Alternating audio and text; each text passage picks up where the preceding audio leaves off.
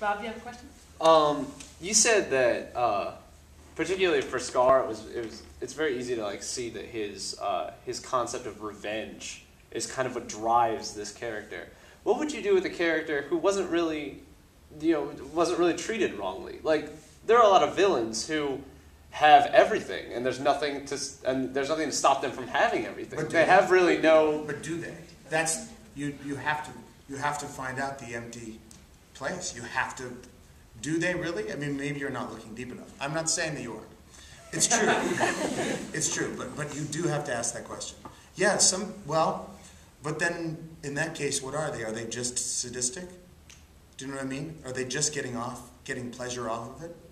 So then if that's what it is, if it's just some sadistic desire to be awful or to see people be in pain, then it's time to like go rent that documentary on sadism. Find out what motivates a sadist towards being angry all the time. See where you can derive that pleasure, and then if it is pleasure, then find out how much pleasure.